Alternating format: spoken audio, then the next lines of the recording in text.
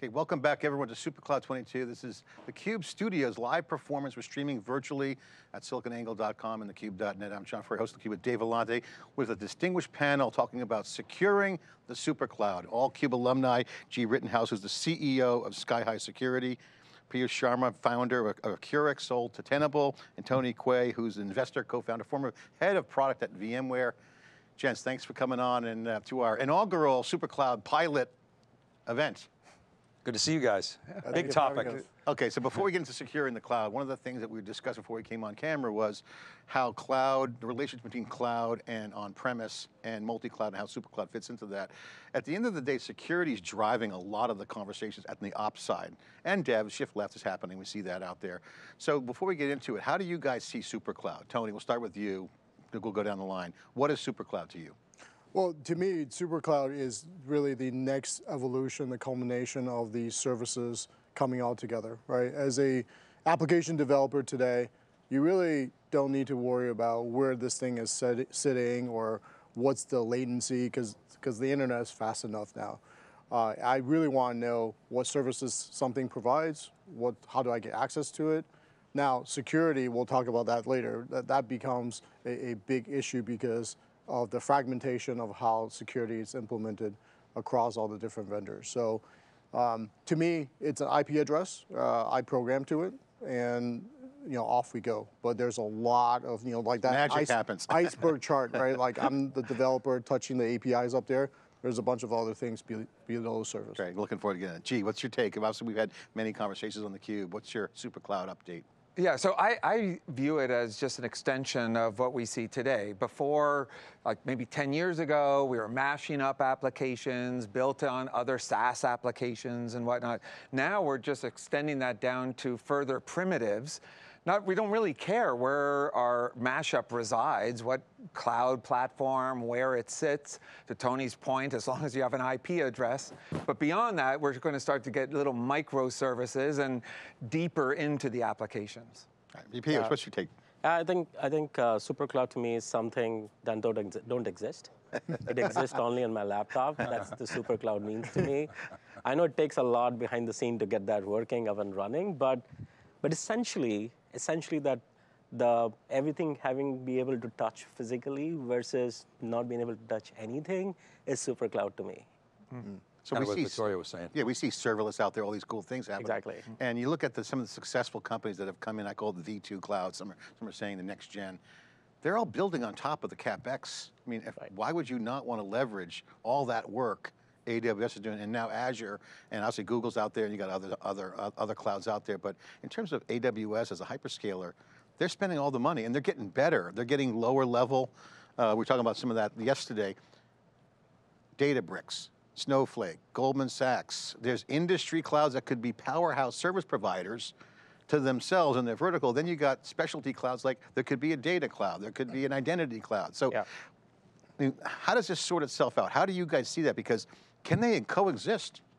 But I think they have to, right? Because I think, eventually organizations will get big enough where they can be strong and really market leading in multiple segments. But if you think about what it takes to really build a massive scaled out database company, that DNA doesn't just overnight translate to identity or translate to video.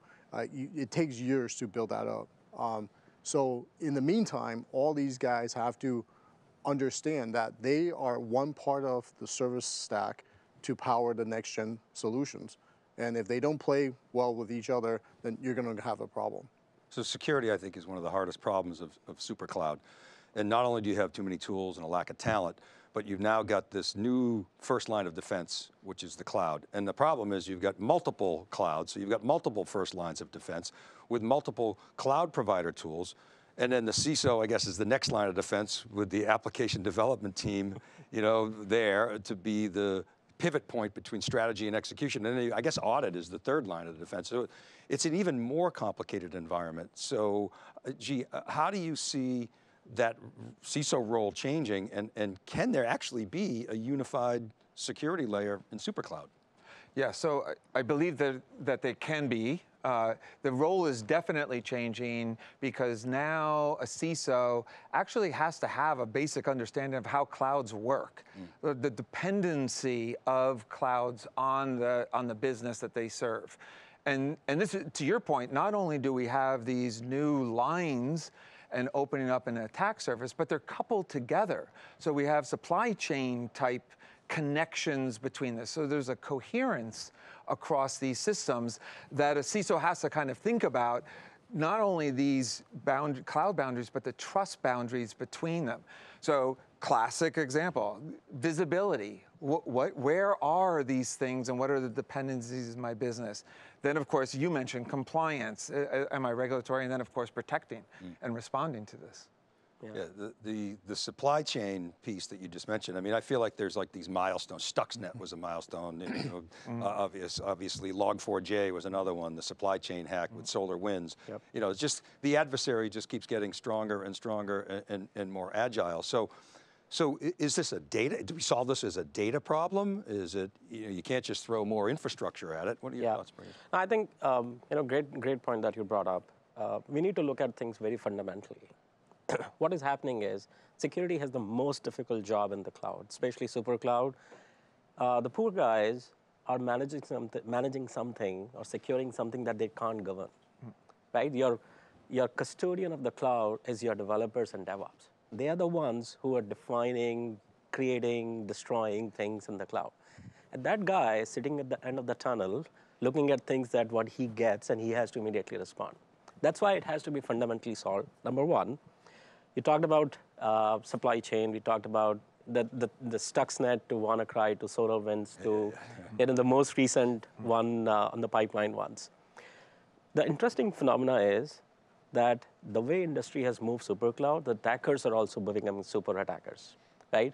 They have not stopped, but they have started slowly moving to the left, which is the governance part. So they have started attacking your source code, you know, impersonating the codes, replacing the binaries, finding vulnerabilities there. So if the cloud is built so early, why can't I go early and inject myself? So super hackers is coming to Super Supercloud. It's like a movie. We're like in Hollywood right now.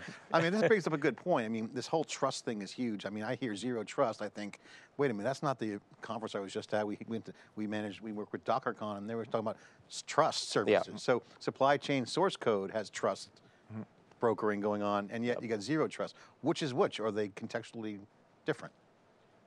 I mean, what? From my perspective, they're the same, in that zero trust is a framework that starts with minimum privileges and then build up those privileges over time. Normally, in today's dialogue, zero trust is around access. I'm not having a broad access, I'm having a narrow access around an application. But you can also extend those principles to usage. How much privilege do I have within an application? I have to build up my trust to enhance and get extended privileges within an application. Of course, you can then extend this naturally to applications, APIs, applications talking with each other. And so you have to restrict the attack surface. That is based on a trust model, fundamentally. And then to your point, I mean, there's always this residual that you have to deal with afterwards. So Supercloud implies more surface area. You're talking about private cloud, so here we go.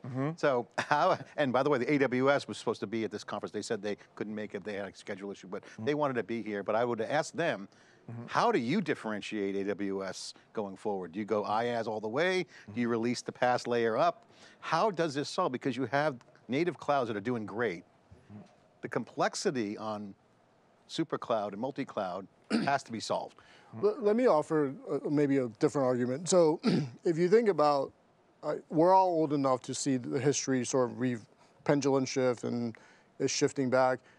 In a way, if you're arguing that this combination of all these services in the form of cloud today, essentially moving up stack, then really this is a architectural pattern that's emerging, right? And therefore, there needs to be a Supercloud almost operating system.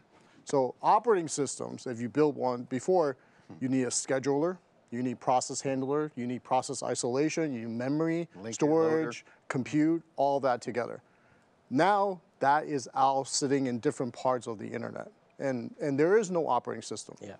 And that's the gap, right? And so if you don't even have an operating system, how do you implement security? And that's the pain. Yeah. Because today it's one-off, direct link from service to service. Like, how many times can you set up SAML orchestration? You can have an entire team doing that, right? If that's what you have to do. So I think that's ultimately the gap, and we're sort of just revolving around this concept that there's missing an operating system for Supercloud. It's like Maribel Lopez said on the previous panel, Lord of the Rings, there will be no one ring to rule them all. Right? She's Or maybe probably there right is about needs that. one. Oh, yeah, but so what happens? So again, security is the hardest problem. So Snowflake's got to implement its security. You know, Databricks with an open source model has to implement its security. So there's these multiple security models. People talk about zero trust, which if I infer what you said, G, it's essentially if you don't have privilege access, you don't get access. Yeah, right? If exactly. you're not, okay, so that's the framework, fine, and then you got to earn it over time. Now, companies like Amazon, they have the talent and the skills to implement that zero trust framework. Exactly. So the industry, you guys with the R&D have to actually ultimately build that Supercloud framework, don't you?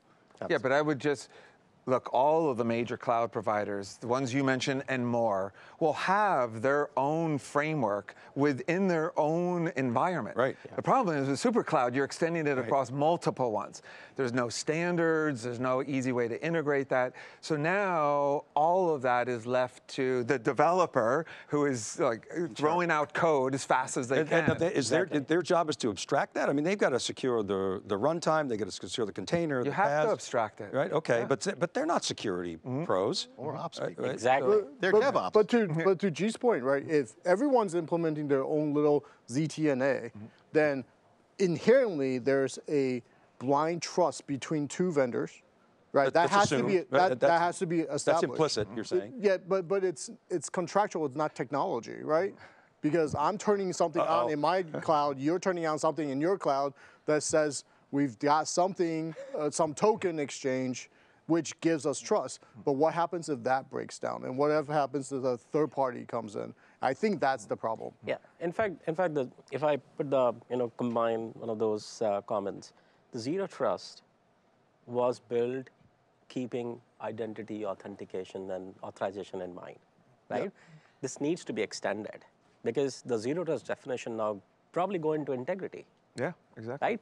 Yeah. I authenticated, I worked well with Tony in the past, but how do I know that something has changed on the Tony side? Yeah, exactly. Right? Right. So that integrity is going to be very, very foundational. Given developers are building those third-party libraries, the source code, pumping stuff, the only way I can validate is, hey, what has changed? And then throw edge into the equation, John, and IoT and machine to machine. Exactly. And it's just Right. Well, Well, I think we have another example to build on Tony's operating system model. Okay. And that is the Cloud Access Service Broker model for SaaS. So we have these services sitting out there. We've brokered them together. They're normally on user policies, what I can have access to, what I can do, what I can't do. But that can be extended down to services and have the same kind of broker arrangement all through APIs. You have to establish that trust and the policies there. And they can be dynamic and all of this stuff. But you can, from either an operating system or a SaaS interaction and integration model, come to these same kind of points. So who builds the secure Supercloud? Is it new guys like you? Is it your old company? Giants like Palo Alto? Who actually builds and secures the Supercloud? It sounds like it's an ecosystem. Yeah, it is an ecosystem. Absolutely, it's an ecosystem. There's no one security Supercloud. No, but I do think there's one difference in that historically security has always focused on that shiny object, a particular solution to a particular threat.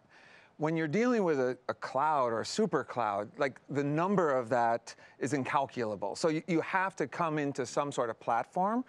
And so you will see, if it's not one, a finite number of platform type solutions that are trying to solve this on behalf of the customer. That, to your point, then get connected. I think it's going to be like Unix, right? Like how many flavors of Unix were there out there? All of them had a scheduler, all of them had these processes, all of them had their little compilers. You can compile to that system, target to that system, and for a while, it's going to be very fragmented until multiple parties decide to converge. Right? All right, well, this is the final question. We have 1 minute left. I wish we had more time. This is a great panel. We'll bring you guys back for sure after the event. What one thing needs to happen to unify or get through the other side of this fragmentation and the challenges for SuperCloud? Because remember, the enterprise equation is solve complexity with more complexity. Well, that's not what the market wants. They want simplicity, they want SaaS, they want ease of use, they want infrastructure as code. What has to happen? What do you guys think, each of you? So I can start, and extending to the previous conversation, I think we need a consortium. We need a framework that defines that if you really want to operate in SuperCloud, these are the 10 things that you must follow. It doesn't matter whether you take AWS, Azure, GCP, or you have all, and you will have the on-prem also, which means that it has to follow a pattern. And that pattern is what is required for SuperCloud, in my opinion. Otherwise, security is going everywhere. They have to fix everything, find everything, and so on and so forth. It's not going to be possible. So they need a framework, they need a consortium, and this consortium needs to be, I think, needs to be led by the cloud providers, because they're the ones who have these foundational infrastructure elements, and the security vendors should contribute on providing more severe detections or severe findings. So that's, in my opinion, should be the model. Well, thank you. G? Yeah, I would think it's more along the lines of a business model. We've seen in cloud that the scale matters, and once you're big, you get bigger. We haven't seen that coalesce around either a vendor, a business model, or whatnot, to bring all of this and connect it all together yet. So that value proposition in the industry, I think, is missing, but there's elements of it already available. I think there needs to be a mindset. If you look, again, history repeating itself, the internet sort of came together around a set of IETF, RFC standards. Everybody embraced and extended it, right? But still, there was at least a baseline. And I think at that time, the largest and most innovative vendors understood that they couldn't do it by themselves, right? And so I think what we need is a mindset where these big guys, like Google, let's take an example, they're not going to win it all, but they can have a substantial share. So how do they collaborate with the ecosystem around a set of standards so that they can bring their differentiation and then embrace everybody together? Guys, this has been fantastic. I mean, I would just chime in. Back in the day, there was proprietary NOSes, proprietary network protocols. You had kind of an enemy to rally around. I'm not sure I see an enemy out here right now. So the clouds are doing great, right? So it's a tough one, but I think super OS, super consortiums, super business models are going to merge. Thanks so much for spending the time. Great conversation. Thank you for having us We'll have to here. bring you back. We could go an hour on it alone.